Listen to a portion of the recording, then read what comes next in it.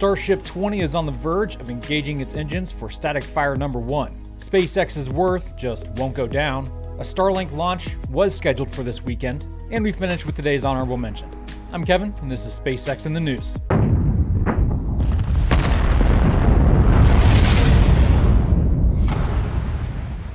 Those of you who have been viewers of my channel for years know that the vast majority of my videos don't have promotions, and that's by choice. While money is obviously required to make these episodes, informing others has always been and will always continue to be my primary motive, not money. With that being said, obviously I have been doing promotions for my Patriot Supply over the past few months, but limiting them to one video a month. And I have two good reasons for doing that. First, they're a brand I've known about for years that I trust. I own their products myself.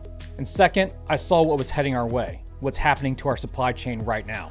And I'm telling you, if you haven't yet ordered an emergency food supply kit from my Patriot Supply, you should really look into it. As they say in the military, by failing to prepare, you're preparing to fail. The supply chain issues that are currently going on are only going to get worse. They aren't going away.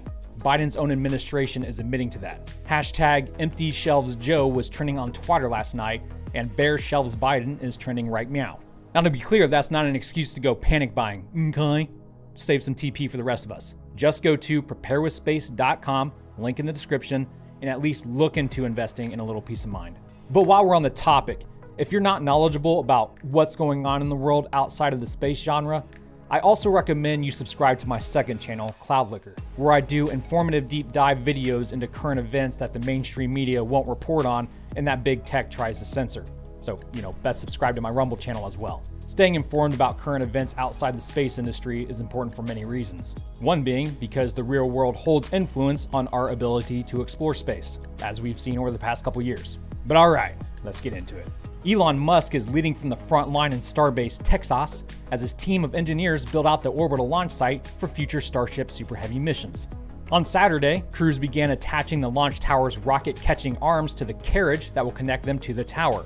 By Monday, both arms were pinned in place. Travel rollers were also being installed on the tower to allow the carriage the ability to move up and down for rocket staging on the orbital launch mount.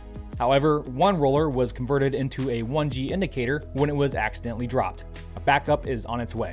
The carriage's pulley cable was also seen being integrated into the tower this week by local photographer Starship Gazer. And the tower's quick disconnect arm that will supply Starship with fuel, electricity, and stability prior to launch moved under its own power this week. On Sunday morning, a Sea Level and Raptor vacuum engine were spotted arriving at the launch site by Lab Padre's RiverCam, and then installed under SN20 the following day. Last night, a static fire was expected after notices went out to locals, but all that was done was a pressure test. We're now expecting a static fire no earlier than Monday. SpaceX's engine testing site in McGregor, Texas, has been working on the construction of a next-generation Raptor facility, which recently began growing vertically. Its completion will allow the company to ship more Raptor 2 engines more rapidly to Starbase, which will be needed since each Starship Super Heavy rocket will soon require 39 of those engines, and Elon wants to build 1,000 Starships to colonize Mars. His next Starship Super Heavy rocket is under construction as we speak. Booster 5 recently received its grid fins as final stacking nears, and SN21's nose cone is finishing up tile placement before joining the rest of its body. While we don't have a date for the highly anticipated orbital launch, according to internal posters, NASA is looking forward to studying Starship's star brick thermal tiles during re-entry, possibly around March 2022. Quote, Starship's thermal protection systems is intended to provide a dramatic leap forward by demonstrating operational reuse, requiring minimal to no maintenance between flights. Thus, this partnership with NASA will allow SpaceX to enable the first ever fully reusable orbital launch and entry vehicle. Sounds like NASA is trying to make sure everyone is aware they're helping. I'm helping! NASA, you can help us all if you just stop with your cringy ass propaganda videos. You're gonna literally see the craters on the moon with your own eyes. Oh my goodness. With your own eyes, I'm telling you. News broke just as we were dropping last Friday's video that SpaceX hit a valuation of $100 billion. That's a 33% increase from their $74 billion worth in February. This is, of course, mostly thanks to SpaceX's Starship and Starlink programs. Elon says they're currently talking to airlines about installing Starlink on their commercial planes, so if you're all about that, be sure to let your favorite airliner know. And it's probably a good idea that you also let them know that you would like a pilot for your flight as well. Oh no! But speaking of Starlink, it appears we can expect a polar launch to happen out of Vandenberg as soon as next week.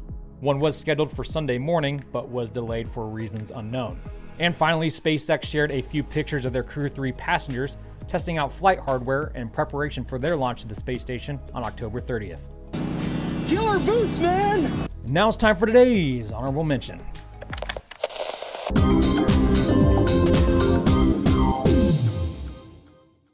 On Wednesday, Captain Kirk impersonator William Shatner climbed aboard Blue Origin's thrice-flown New Shepard rocket and ascended to the edge of space with his 3 fellow passengers.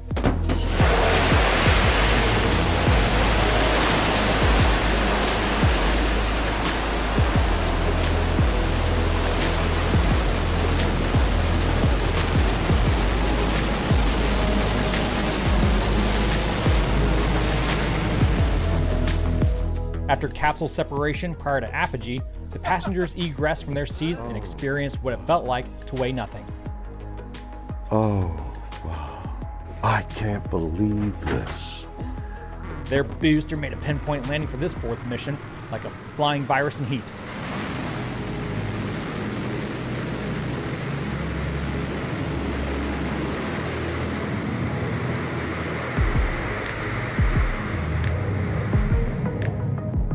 And the capsule popped chutes, brah, poofing down in the West Texas desert. Nobody managed to shat their pants above the Kármán line on this one, so that means none of them are real astronauts in my book. However, that's not to say the experience didn't bring the shat to tears. Is the most profound experience I can imagine. Congrats, it was cool to send William Shatner to space. The following day, Shatner reported feeling soreness in his 90-year-old body. He is the oldest person in history to go to space. Well, that's all, folks. Thanks for watching. Shout out to those of you supporting the show. Our eccentric polos are now available to order. Just one of several ways you can support what we do. Link in the description below. Do have a phenomenal weekend, and until next time, Godspeed.